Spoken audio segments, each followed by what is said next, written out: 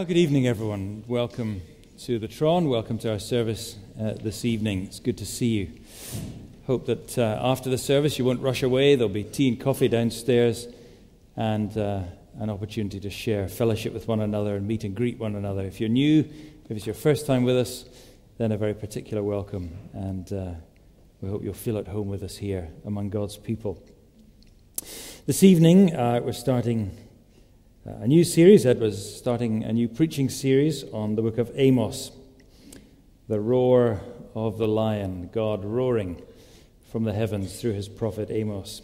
And in the middle of the book, we read these words: "He who forms the mountains and creates the wind and declares to man what is his thought, who makes the morning darkness and treads on the heights of the earth, the Lord, the God of hosts, is his name."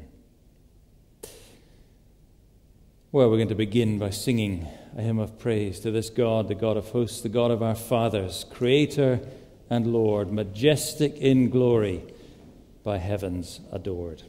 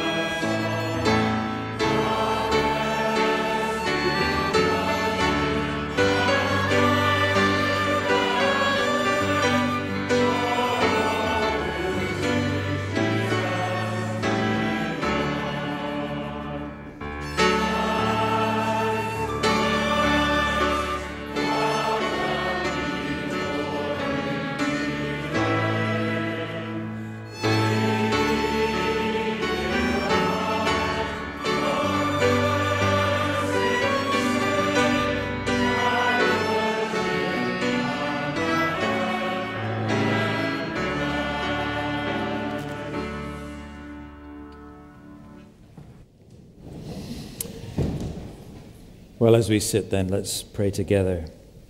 Let's pray.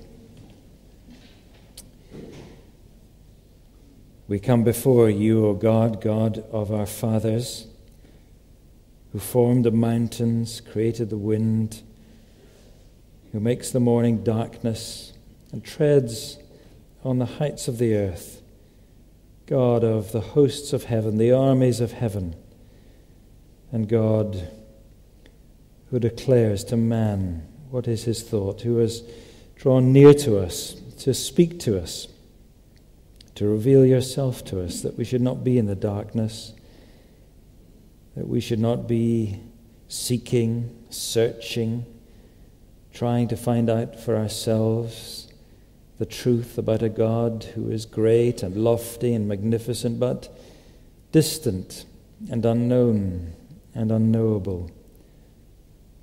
But you are the God who has from the beginning come down to reveal yourself to us. You are the God who does nothing without revealing himself through his prophets. And from earliest days to our fathers, Abraham, Isaac, and Jacob, to your people Israel, through the words of the prophets, the seers, the poets, the psalmists, you have come and spoken the word that reveals your truest and deepest heart, and spoken it to us in a language that all can understand, from the greatest to the least, not in words of high-minded theological argument, but down-to-earth words of human speech that the meanest may understand, yet words that convey great, abundant, mighty truths to exercise the minds of the greatest on earth, and never fully to fathom your greatness, your power, your love, and the all-encompassing wonder of your kingdom. But Lord, we have this great privilege of knowing you through your word, and above all of knowing you through the word made flesh ultimately in the Lord Jesus Christ, who like a prism brings all these colors and shades of the light of your precious revelation and focuses it in the bright, burning, pure light as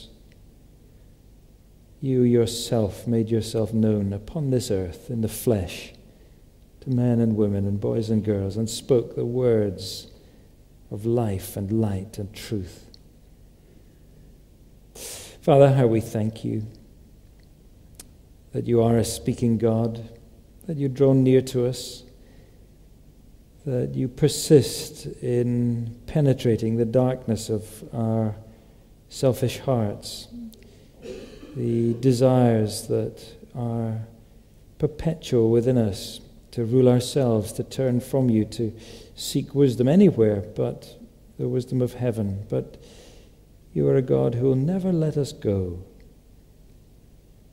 You've come to us again and again to speak that word of power and truth, to awaken in our hearts a response to your grace. You have not rested until you have become the God of our own hearts, our Redeemer and King, who came for us to save us and redeem us and make us yours. We should know the joy of your heaven forever. So, Lord, we thank you for the gospel of our Lord Jesus Christ. We thank you for the clarity, for the truth that leads us in the way everlasting.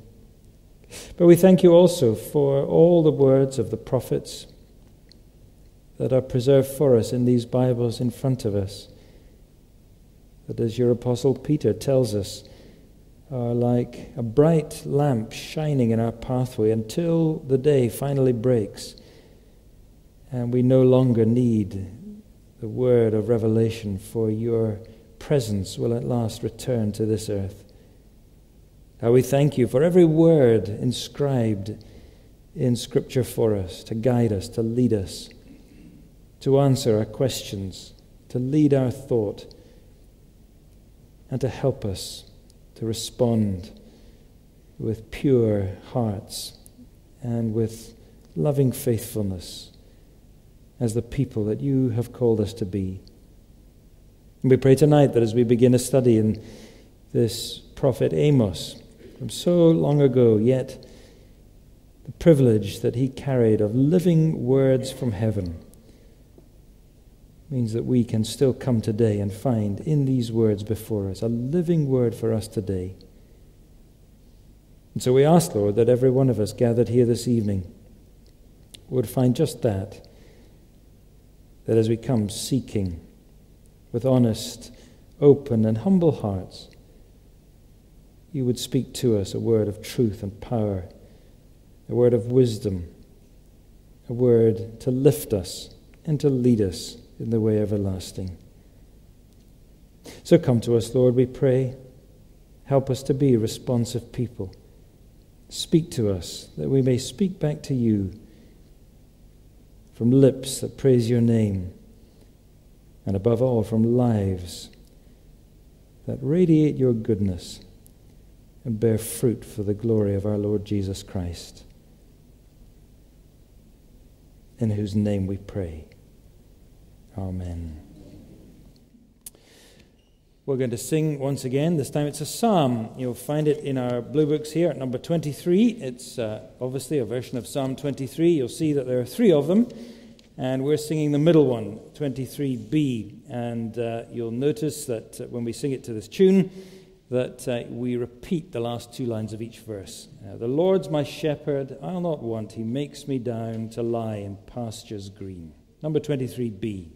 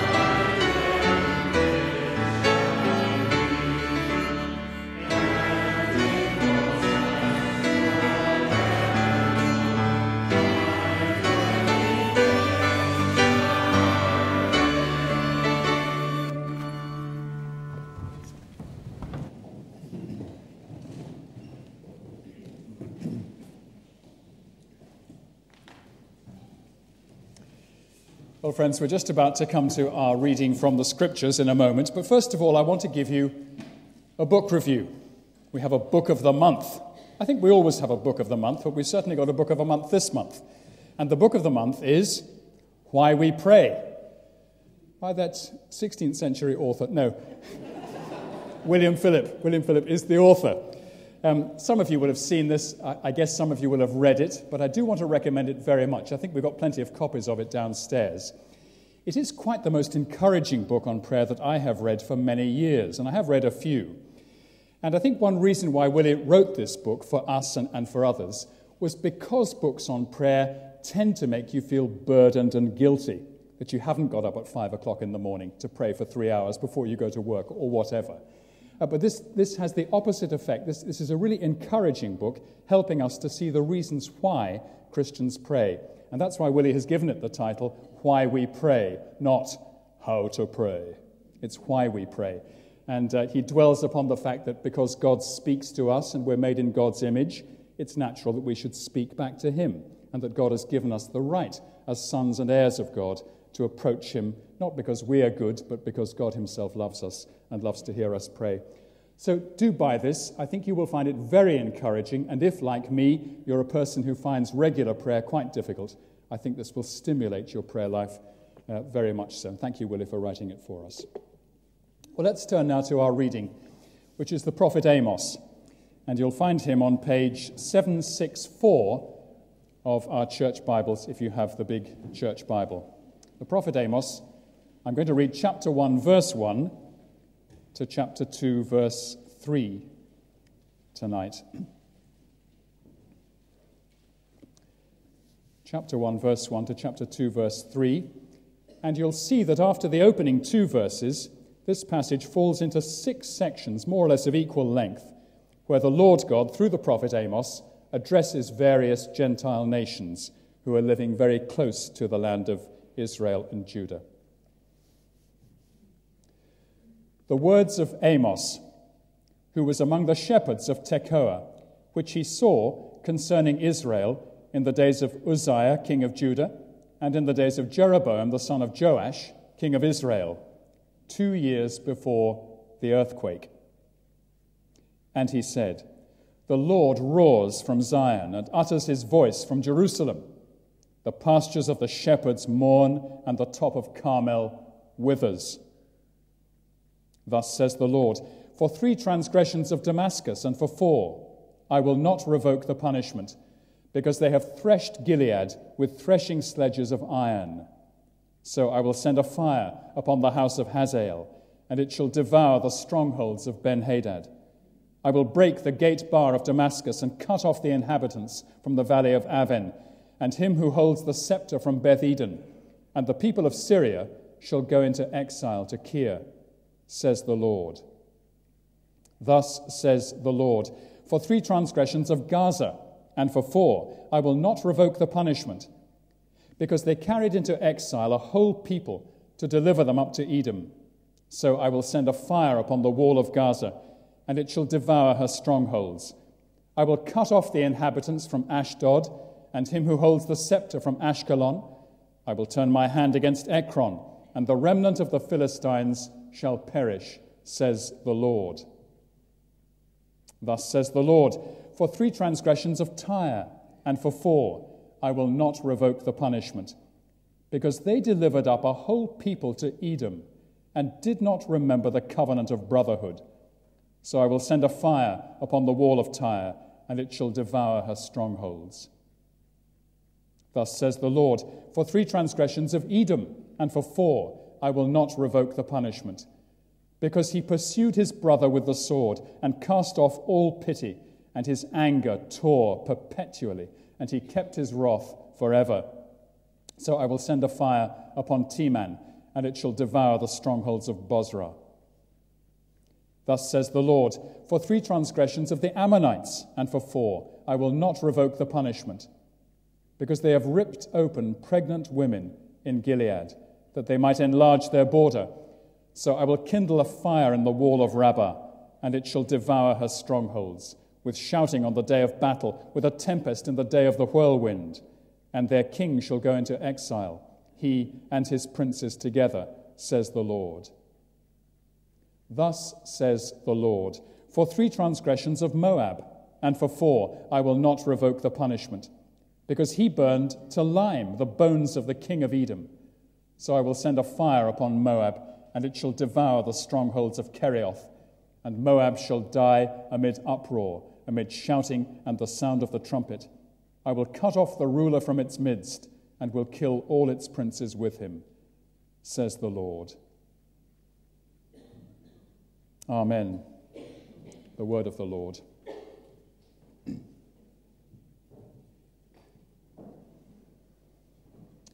We're now going to sing together again. Let's turn in our hymn books to number 737, a lovely hymn which we've sung a number of times in recent years, written by Augustine of Hippo, back in about 400 AD. O matchless beauty of our God, so ancient and so new, kindle in us your fire of love, fall on us as the dew. Number 737.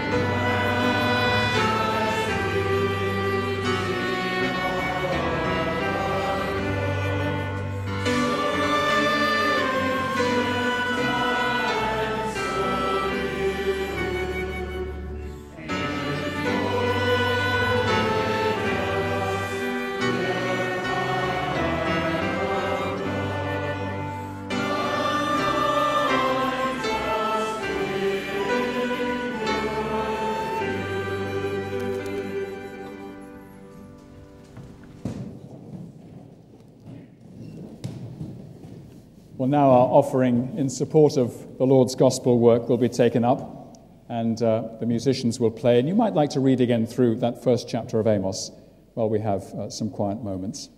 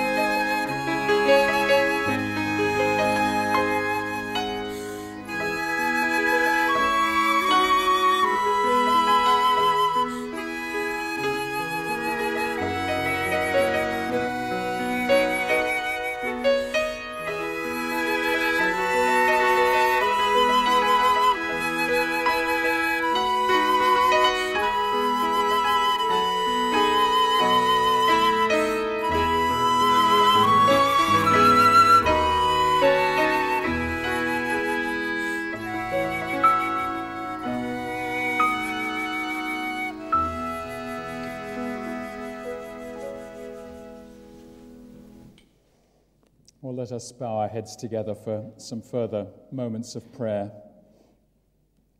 as we lift our minds and our hearts together as a congregation to the wonderful Lord God, the creator of heaven and earth, the creator of all the beauty that we see around us on a lovely spring day like this, and the one who sent to us our Saviour Jesus at our time of desperate need and impotence and helplessness, the God who loves us, to whom we can turn, to whom we can indeed pray, because we come to him as sons and heirs. The book of Amos has much to say in judgment of God's people, but it ends with a great promise of future salvation. But amongst the hard words that Amos has to pass on to God's people are these ones from chapter 8. Behold, the days are coming, declares the Lord God, when I will send a famine on the land, not a famine of bread, nor a thirst for water, but of hearing the words of the Lord. People shall wander from sea to sea and from north to east. They shall run to and fro to seek the word of the Lord, but they shall not find it.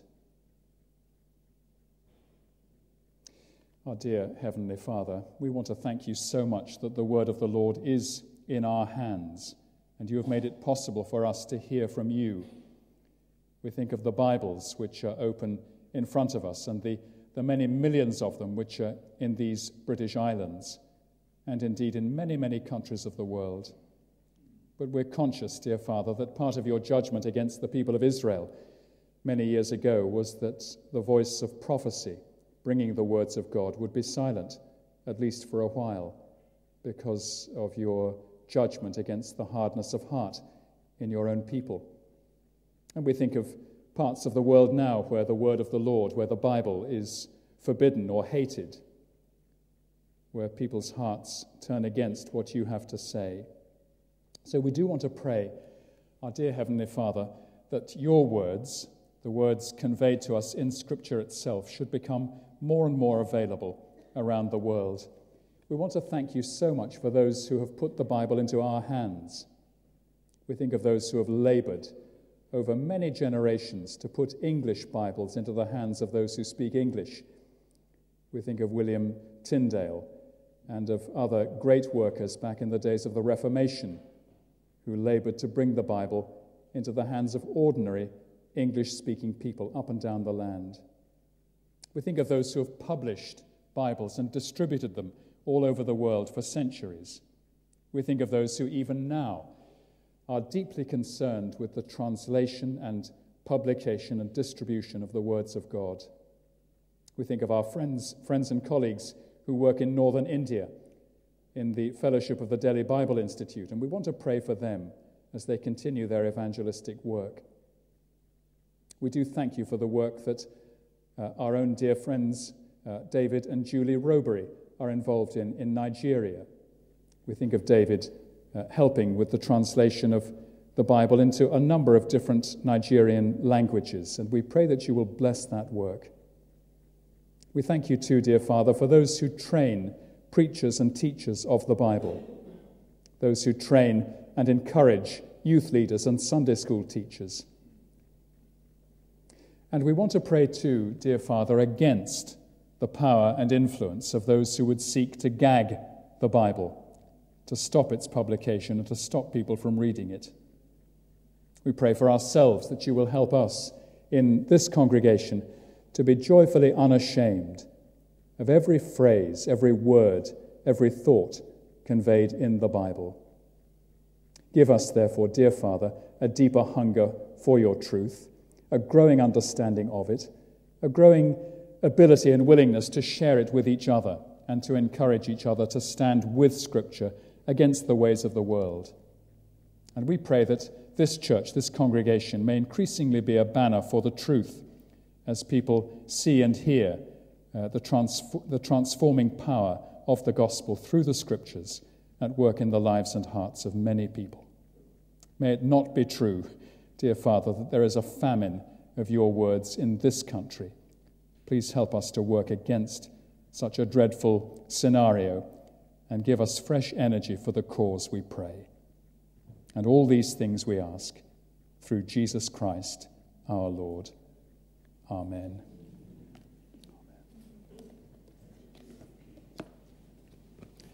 Well, let's turn now in our hymn books to number 534.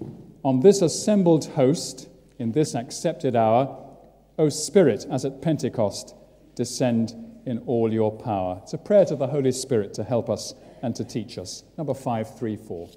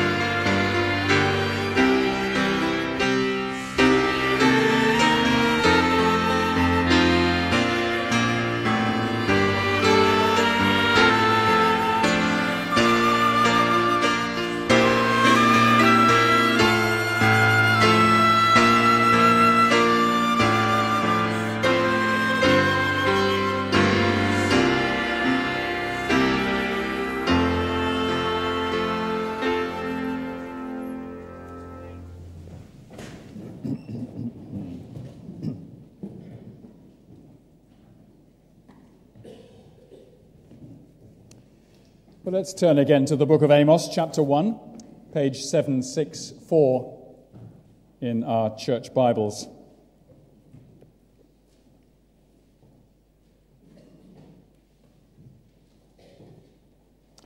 And my title for this evening is God is the Judge of All the Earth. I'm giving a title to the whole series of sermons, which I'm calling The Roaring of the Lion, for reasons which we shall soon see. So the judgment of all the earth tonight.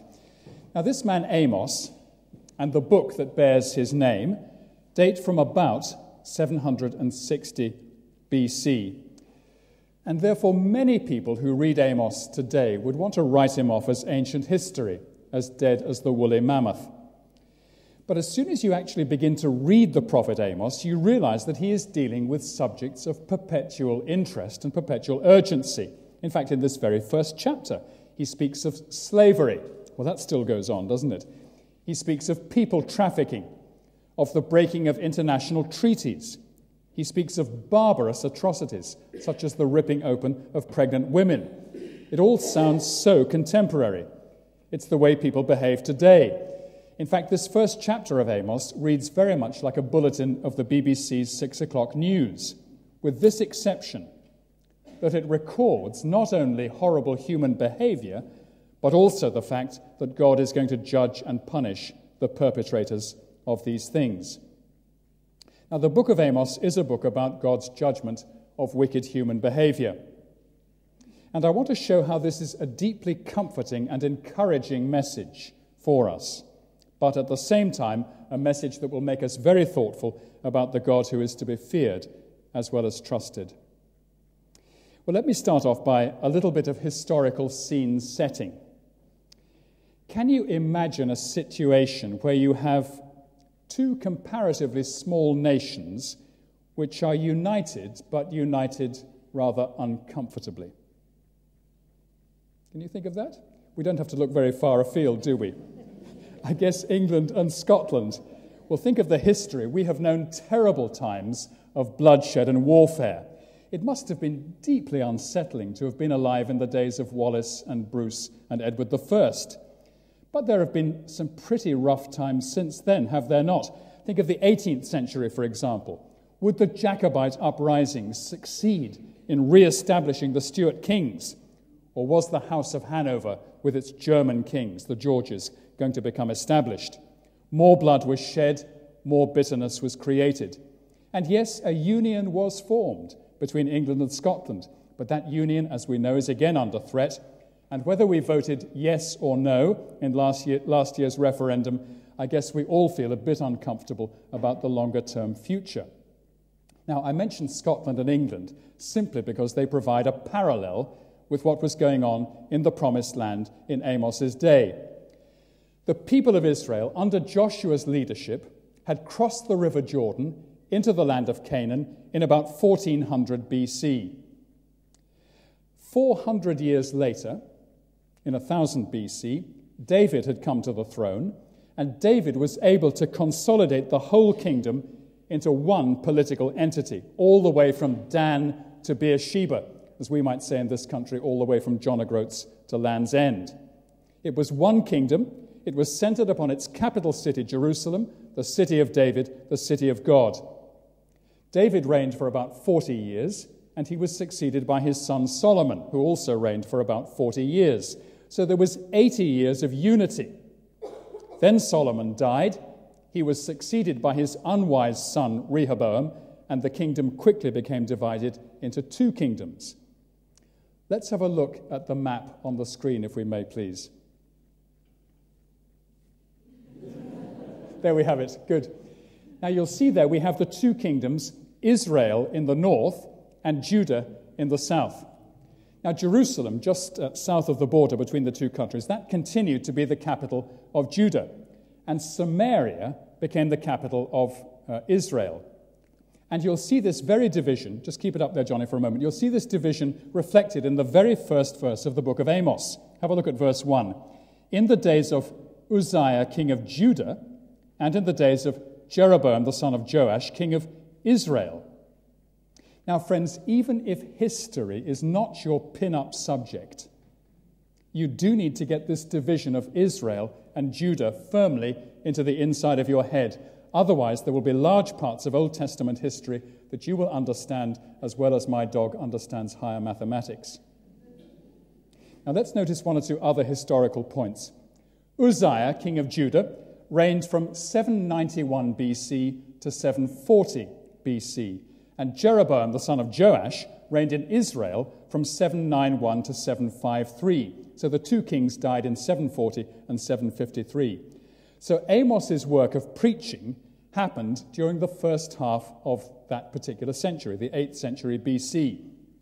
But you'll see there's a precise note at the end of verse 1, 2 years before the earthquake. Now that must have been a memorable and dreadful earthquake, because the prophet Zechariah mentions the same earthquake in his book some 250 years later. It must have been a huge event, as memorable as the Black Death in Europe or the Irish potato famine, something big and destructive. And archaeologists record that this earthquake probably happened in about the year 760 BC, and that gives us a fairly precise date for the book of Amos. Thanks, Johnny. Well, so much for the bare bones of the historical setting. What about the man Amos himself? Well, let's notice two things about him in particular. First, he was a farmer. Verse 1 tells us that he was from among the shepherds of Tekoa. And later in the book, in chapter 7, we learn that he was also a grower of sycamore fig trees. So his regular work was food production, the production of figs and mutton and wool. But he says this in chapter 7. The Lord took me from following the flock, and the Lord said to me, go, prophesy to my people Israel. So that means he hadn't been trained in the ways of the prophets. He hadn't been a ministry apprentice. He hadn't been to the Cornhill training course in Jerusalem. And that makes his call to be a prophet all the more impressive. There were schools of prophets in those days in Israel, but Amos clearly had not been part of that kind of setup. The Lord had extracted him from his farming and had sent him with a most challenging message to the people of Israel north of the border. And we shall see as we study this book just how courageous he had to be so as to discharge his commission. So that's the first thing, he was a farmer. Secondly, he was one of the earliest cross-cultural missionaries. Verse 1 here tells us that he was from Tekoa, and Tekoa was in the land of Judah, not far from Jerusalem. But he was sent by the Lord from Tekoa in Judah northwards across the border into Israel. And that was dangerous because of the hostile relationships between Israel and Judah. In fact, in chapter 7, there's a pompous man who appears, the priest of Bethel, a man called Amaziah. And he says to Amos, run back to Judah, you seer, and prophesy there. Earn your bread there if you must, but shut your carbuncle of a mouth in Israel. He doesn't quite use exactly that language, but that's certainly what he means. Now, Amos's contemporary, Jonah, was also an international missionary. As you know, he was sent to Nineveh, much further away. But in sending Amos to Israel, the Lord helps us to see just how important Israel was to him. Well, let's turn from the history of the man to what the man said. And this, of course, is the really important thing, because the words of Amos are the words of God, God's own message. The message of the book of Amos is God's message to the people of Israel in 760 BC, but it remains God's message to us today, to the people of the 21st century AD, because God is today exactly as he was in the days of Amos. He is unchanged, and Amos's words will tell us a lot about God. So let's notice verse 2, because verse 2 colors the whole book of Amos. It's rather like a heading for the whole prophecy. And if you can listen to verse 2 without trembling just a little bit, you have a thick skin. And he said, that's Amos, and Amos said, the Lord roars from Zion and utters his voice from Jerusalem. Consequence, the pastures of the shepherds mourn, and the top of Carmel withers.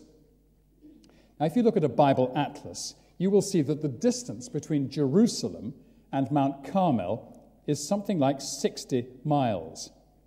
So what God has to say from his city, Jerusalem, is directed northwards, right up to Mount Carmel, at the northern extreme of Israel. And his voice, as well as being the roar of a lion, is a bit like a flamethrower here. The vegetation right across the land withers under the blast. Amos is saying that the Lord's message to Israel is one of imminent judgment, indeed destruction. And you'll see that Amos likens the Lord God to a lion, and this lion is roaring. And the Hebrew language experts will tell us that the word used here for roaring means the pouncing roar that a lion makes just at the moment that it leaps upon its prey. Now, it's worth dwelling on this roaring of the lion for a moment. Lions, you won't find lions in Israel today, but lions were common throughout the Middle East in those days. In fact, there were lions in the land of Syria right up to about 1850 AD, in other words, less than 200 years ago. And if you were a shepherd, like Amos, responsible for flocks of sheep, you would have known only too well what a hungry lion can do to sheep. Just look across the page over the page to chapter 3, verse 12. Here's a shepherd speaking. 3:12, thus says the Lord, as the shepherd rescues from the mouth of the lion 2 legs, or a piece of an ear, So shall the people of Israel who dwell in Samaria be rescued with the corner of a couch and part of a bed. Now, Amos is surely speaking from experience there as he remembers the bitter pain of picking up the remains of a valuable sheep after a lion has been raiding, just a bit of bone and ear. And Amos must have heard lions roaring close to his farm almost every night. A lion's roar is a terrifying sound. Apparently, if you're very close to it, the very ground under your feet trembles. Years ago, I was on a wilderness trekking expedition in South Africa, in game reserves there, for several nights. I was in a Bedford van with a few others, and we were sleeping out every night under the stars in sleeping bags, no tents, just out under the stars. And one night, with nothing between me and the wilderness, but half an inch of sleeping bag, I heard lions roaring. Now, these lions were at least a mile away, but I literally, physically trembled in my sleeping bag as I heard this noise. Even at a mile's distance, it's a sound of unbelievable ferocity and menace. And what Amos says here in chapter 1, verse 2, is addressed to people who, like him, had often heard the lions roaring. They knew that it was a terrifying sound. And by prefacing his whole prophecy with this verse, Amos is warning his listeners that the message of his sermons is a message that the Lord is roaring like a lion. His displeasure with Israel has reached a point of explosion. Judgment, therefore, is imminent. And let me offer you a crumb of comfort at this stage. The prophecies of judgment in the Bible, and this includes the prophecies of Jesus about judgment, they all proceed ultimately from God's mercy. Now, this is exactly what we see in the preaching of Jesus. Just think of that famous summary of his preaching, which Mark gives us in his first chapter. The time is fulfilled, the kingdom of God is at hand, repent therefore. The kingdom of God is at hand means that the judgment of God is pressing at the gates. The king is the judge. The king is here. Jesus is the king and the judge. So repent while a moment of opportunity remains. Repent and believe the good news and be forgiven and saved. Now that's the message of Amos to Israel. The lion is roaring. He's ready to destroy. Seek him and live therefore. Don't persist in your hard-heartedness against him. Now, over these coming weeks, as we work our way through this book, we'll be seeing a number of judgments threatened by the Lord in the book of Amos. And it is right that we should tremble before them. But let's never forget that behind the threatened judgment is the mercy of God. Now, it's not difficult really to understand this. Just think of the loving father or mother shouting at their child, "Richard, if you strike that match near that can of petrol, I shall box your ears." Now, that's a threat of judgment, isn't it? But it proceeds from love. The loving parent threatens the judgment because he wants the child to avoid disaster. Behind the judgment is the mercy. Now, of course, God's words about judgment are no idle threat. If there's no response of repentance and trust, the judgment will fall. And in the case of this prophecy, it did fall some years later. Well, let's turn now to the bulk of chapter 1 and the first little section of chapter 2. Look with me at the way the text is laid out here. Between chapter 1, verse 3, and chapter 2, verse 3, there are 6 paragraphs, and each begins, "Thus says the Lord." And each paragraph announces the Lord's judgment against one of the Gentile nations that bordered the lands of Israel and Judah. So we start in chapter 1, verse 3 with Damascus, the capital of Syria. Next in verse 6, Amos turns to Gaza, one of the principal cities of the Philistines. Then in verse 9, we go to Tyre, which was a wealthy coastal city further north towards the Lebanon. Then in verse 11, we go to Edom, which lay to the south and east of the Dead Sea. Then to the Ammonites in verse 13, who lived just to the east of the river Jordan. And then in chapter 2, verse 1, to Moab, which lay between the territories of Ammon and Edom. So we'll look at these 6 judgments against the Gentiles. Each of them follows the same formula or pattern. So let's take verse 3 as an example. "Thus says the Lord, For 3 transgressions of Damascus and for 4, I will not revoke the punishment, because they have threshed Gilead with threshing sledges of iron. So in the first half of the verse, and this is true of each of these sections, the Lord says, for 3 transgressions of so-and-so and for 4. Now that is simply a verbal device designed to attract the reader's attention and to make the point that there is multiple transgression in view. It's not something small, it's something very serious and very wicked and cannot be overlooked. And God says, I will not revoke the punishment. He's made up his mind. Then in the second half of the verse, you'll see that the sin of the nation in question is described. So in verse 3, the Syrians in Damascus have threshed Gilead with threshing sledges of iron. Then the next section of the oracle, verses 4 and 5, describe what God is going to do to the people of Damascus as he judges them. And in each oracle, the words of judgment begin with the phrase, so I will send a fire upon, whichever is the principal city of that area. And that phrase you'll see is repeated in verse 7, verse 10, verse 12, verse 14, chapter 2, verse 2, and chapter 2, verse 5. So it's a simple repeated pattern. In each case, the sin is described and then the judgment is declared. So let's look at the nature of these sins. First of all, the Syrians of Damascus in verse 3. Johnny, could you press a button or two and just send the map up into our view again for a moment, please? Because you'll see that in verse 3, Amos says, because they have threshed Gilead with threshing sledges of iron. Now, the area of Gilead is really that area. It's within Israel. In fact, it's a little bit further east, more or less east of the Sea of Galilee and running up towards Syria, up in the northeastern part of the country. And the Ammonites, we're going to see later, also attacked that part. It was a rather vulnerable part of Israel from the east. Thanks very much, Johnny. So they threshed Gilead with threshing sledges of iron. Now, Amos could be referring there to a literal, barbaric form of punishment in which a heavy threshing sledge with iron teeth was actually dragged across people who were lying on the ground. More likely, it's a metaphorical description of the cruel way that the Syrians were oppressing a people weaker than themselves, pillaging the countryside, exploiting them without mercy, and perhaps imposing unbearable rates of tax upon them. Could that sort of behavior possibly be happening anywhere in the world today? Verse 6, the Philistines of Gaza. Gaza was then where it is still today, the Gaza Strip. Now, what have they been doing? Well, verse 6, for 3 transgressions of Gaza and for 4, I will not revoke the punishment, because they carried into exile a whole people to deliver them up to Edom. Slave trading. Not just a few individuals caught and sold, but a whole people. Thousands, families, mothers and children included, no doubt.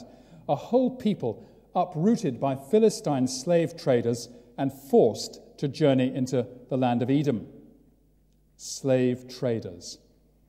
That's been going on over the centuries. It still goes on. I have a big world atlas at home, and if I open my atlas at the map of the western part of Africa, there's a chilling entry on that particular page. There's a long stretch of coastline in western Africa that stretches from Liberia for about 1,000 miles through the Ivory Coast, Ghana, Togo, Benin, and then into Nigeria. And there are 4 entries on my atlas next to that stretch of coastline. Grain Coast, Ivory Coast, Gold Coast, Slave Coast.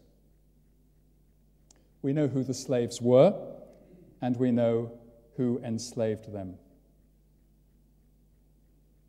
Verse 9. For 3 transgressions of Tyre and for 4 I will not revoke the punishment, because they delivered up a whole people to Edom and did not remember the covenant of brotherhood. So again, it's a slave trading thing, and again these slaves are taken to Edom, which was obviously a center of the slave trade. But there's another element mentioned here. An international treaty has been broken. The people of Tyre have conveniently overlooked what Amos calls a treaty of brotherhood. Now, we know this sort of treaty. It happens today, doesn't it? International leaders get together. They meet in some important-looking building. They sign papers. They have long discussions. They come out at the end. They smile for the photo opportunity. They shake hands. They kiss each other on both cheeks. You think that everything is sealed forever. But a few years later, they act as though the treaty has never been signed. Does that happen today? I don't suppose the Russians could do that, could they? I don't suppose the British could do it, could we? Don't become a senior diplomat unless you're willing to stand by your promises. Verse 11, for 3 transgressions of Edom, and for 4 I will not revoke the punishment, because he pursued his brother with the sword, and cast off all pity, and his anger tore perpetually, and he kept his wrath forever. Sometimes, as we know, the worst of quarrels happen within families, and this seems to be a case of family hostility. The Edomites were descended from Esau, the brother of Jacob. And if you think of the story in Genesis, Jacob and Esau had a terrible, it wasn't really a row. Esau decided he was going to kill Jacob because he felt that Jacob had robbed him of his birthright, which in a sense he had. There was a reconciliation between the two brothers many years later, but somehow there seems to have been bad blood between the descendants of Esau and the people of Israel forever afterwards. The Edomites, this surfaces in various places in the Old Testament, the Edomites seem to have harried and harassed the Israelites whenever they had opportunity. And verse 11 makes the point that there was a constant nagging hatred nursed by the Edomites against Israel, a perpetual anger. It's a chilling phrase, isn't it? A perpetual anger. Don't we see just that kind of thing in the Muslim world between Shia and Sunni today? An anger that goes on from generation to generation. Doesn't this kind of generational antagonism lie somewhere in the heart of Belfast? Covered over, eased a bit in recent years, but not yet eradicated. Verse 9 tells us what God thinks of these antagonisms. Verse 13, the Ammonites, I will not revoke the punishment from them, because they have ripped open pregnant women in Gilead, that they might enlarge their border. The Ammonites wanted more territory. They wanted more land. So they too marched into Gilead, and they were willing even to rip open pregnant women as they created slaughter and carnage in their thirst for territory. Now, warfare is one thing, and nations sometimes have to go to war. But this kind of atrocity described here in this verse is a different thing. And I don't need to remind you of the sickening atrocities that are happening every week in different parts of the world today, where people are treating each other with unimaginable cruelty. But verse 13 tells us that God will not fail to punish such things. Chapter 2, verse 1, for 3 transgressions of Moab, and for 4 I will not revoke the punishment, because he burned to lime the bones of the king of Edom. Now, this verse records an act of sacrilege. It seems that the army of Moab, on one occasion, captured the king of Edom in battle. But they didn't merely execute him and then give his body decent burial. They then, having killed him, subjected his corpse to the indignity of being burned to powder. Now, we used to behave in just this kind of way, didn't we, in England and Scotland? It wasn't enough simply to execute an enemy leader. We had to hang him, draw him, and quarter him, chop off his head, stick it on a spike on the city wall so that everybody could look at it and gloat over it. Now, friends, we have to ask, why should God, as it were, force us to read about these sickening episodes? Did God have to go into all this detail? Couldn't he just have spoken in more general terms about human wickedness without forcing us to think about these appalling particulars? Well, perhaps we're helped to answer these questions by thinking of the way that Jesus spoke about sin. Jesus did not simply say the heart of man is nasty and sinful. Jesus went into painful particulars. He said this, out of the heart of man come evil thoughts, sexual immorality, theft, murder, adultery, coveting, wickedness, deceit, sensuality, envy, slander, pride, foolishness. If you were here a week or two ago for the Mark drama, you will have seen that very vividly portrayed. Jesus says all these things come from within and they defile a person. He rubs it home, you see, because naturally we will always want to avoid thinking quite as starkly about it. The Apostle Paul is just the same. He says this in 2 Timothy. In the last days, people will be lovers of self, lovers of money, proud, arrogant, abusive, disobedient to their parents, ungrateful, unholy, heartless, unappeasable, slanderous, without self-control, brutal, not loving good, treacherous, reckless, swollen with conceit, lovers of pleasure rather than lovers of God, having the appearance of godliness but denying its power. So why does the Bible rub our faces in human sin like this? Wouldn't it be kinder of God simply to say, oh, the human race is a rather imperfect bunch, but I love them all the same? No, it would not be kinder. If the Bible glossed over our sinfulness with a few words like that, we would never be made to face up to the gruesome depths of which we are actually capable. You and I, friends, we who are sitting here in this building tonight, you and I are capable of murder, rape, atrocity, and violence. And if you haven't yet realized that, you don't know yourself. But when the Bible begins to expose the ruthless depths of the human heart, we begin to see why we need a Savior. We begin to cry out, Lord, have mercy on me. And then, when we see the Savior that God has sent us, we're overwhelmed with a sense of joy and relief that God should have loved us and cared about us so deeply, despite what we are. The Bible is nothing if not radical. We need a radical diagnosis of our condition. And a book like Amos holds up a mirror to us and helps us to see what we're really like, and helps us to see how far our Savior had to reach down to us so as to pluck us from the fire, to pluck us from the destruction that we deserve. Now let's notice two other things which clearly emerge from this first chapter of the book of Amos. The first concerns the standard by which God judges these pagan nations. Now, these pagan nations, of course, did not have the Old Testament. They didn't have what the people of Judah and Israel had, the revelation of God given to Moses at Mount Sinai. They didn't have the Ten Commandments. And yet, God holds them responsible and is going to judge them on a basis other than that of the Old Testament law. By what standard, then, does God judge them? Well, the Apostle Paul helps us here, particularly in Romans chapter 2, where he says, when Gentiles, who do not have the law of Moses, by nature do what the law requires, they are a law to themselves. In other words, they provide a law for themselves, even though they do not have the law of Moses.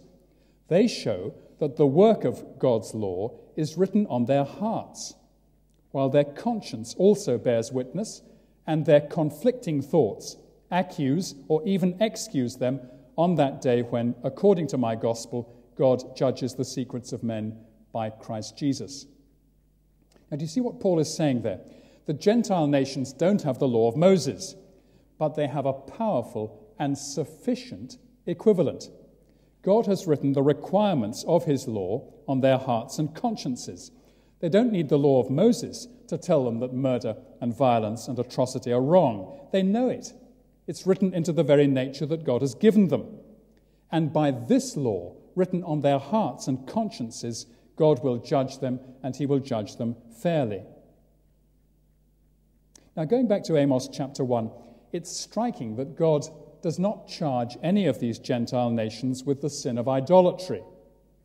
They were, of course, all idolaters, idol worshippers. That's always been the way of the world. But the sins of Amos chapter 1 are crimes against humanity, the kind of crimes that get tried today at the Court of Human Rights in The Hague, crimes that violate the love and care that nations ought to show to each other. So there is a universal standard by which God judges the nations. We cannot charge God, therefore, with unfairness. The hearts and consciences of every man and woman bear the imprint of what is right and wrong in the sight of God. Then secondly, it's obvious from Amos chapter 1 that God judges not only individuals, but also whole societies and nations. Now, of course, God was able to identify individual men and women in Damascus or Gaza or Tyre who dissented from the will of their leaders and who sought to live a righteous life. In just the same way, God identified Lot and his family in Sodom. But the presence of such individuals was not enough to hold back God's judgment. Now, surely it's the same today. God knows the hearts of individual men and women, but he assesses and weighs nations, and he will judge each nation and society according to its behavior. There is, therefore, a moral component in human history, and woe betide us if we disregard it. We have a general election coming up in just a couple of weeks, as we know well. We need to ask if our political leaders are seeking in any way to bring genuine moral considerations to bear upon their policies. If they don't, human history becomes merely the product of shifting social and economic forces, without anything of the imprint of the law of God upon them. And when we listen to some, I wouldn't want to say all, but to some of our political leaders, weaving and ducking as May the 7th approaches, holding out a little economic sweetener here and a tax incentive there, we have to ask whether godly values play any part in our politics, or whether the whole country has sold its soul to mammon. So, friends, let's take comfort that the Bible shows us that God has a court greater than the Court of Human Rights at The Hague. No atrocity escapes his notice. No foul policy of oppression or murder is unseen by him. He was not ignorant of the policies of Adolf Hitler or Stalin or Mao Zedong. He knows how those men and their regimes murdered tens of millions of their own countrymen. He knows the wickednesses of the 20th century and those of the 21st. Our hearts deeply yearn that justice should be done in relation to all these things, and God shows himself to be a God who deals justly and with true retribution against every horrible deed. It is a great comfort to us to know that things of that kind, which seem not to get their redress in this life, will be addressed at the end. God is the judge of all the earth. That's the message of Amos chapter 1. And his judgment did indeed fall on all these Gentile nations some 40 years after Amos's day, as the Assyrian armies invaded and subdued all these territories around the promised land, including the land of Israel. Now, God is also the judge of his own people, and we shall see that next week as we look at the next section in this book. But knowing that God is like this, that he sees everything and judges everything, how glad we are that he has sent us a Saviour who will deliver us on the day of judgment, because we are sinful men and women. Let's pray, therefore, that many more in our country will turn to that one and only Saviour. How that Saviour loves us to have done what he has done for us. And let's be assured, he is the only one who is able to deliver us from the wrath to come.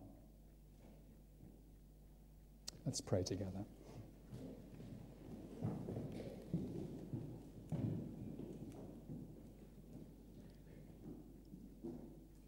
Our dear Lord Jesus, our Saviour, we speak to you this evening, and we want to thank you so much that you came, that those who come to you and put their trust in you should have life, and have it abundantly, in all its fullness and glory, forgiveness, unitedness with yourself and with God the Father and with all those who are redeemed. And we think of that uncountable number who are gathered around the throne of grace, the throne of the universe in heaven, gathered around you and around God the Father, praising you and noticing that the marks of slaughter are still upon you there in the heavenly places. How we thank you, Lord Jesus, for saving us from the judgment. And we pray that you will give us fresh courage and joy as we declare this good news to many. And we ask it to the honor and praise of your great name. Amen.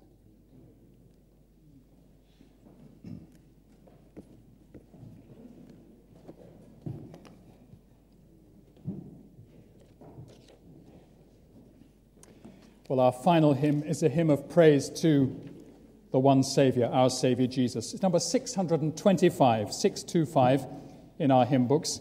Jesus, the name high over all, in hell or earth or sky, angels and men before it fall, and devils fear and fly. Number 625.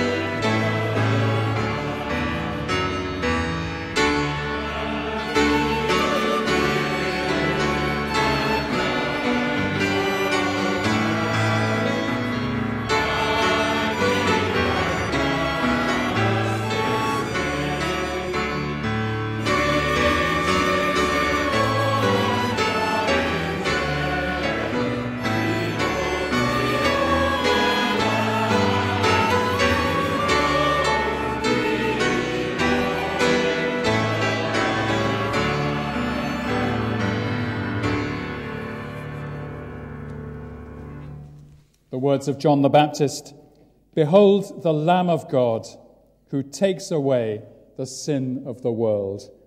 We praise you, gracious Lord Jesus, that you have come for that very purpose, and we pray that you will write the full assurance of it deep in our hearts. And help us this week to honor you, to love you, and to praise you by life and by lip. We ask it for your name's sake. Amen.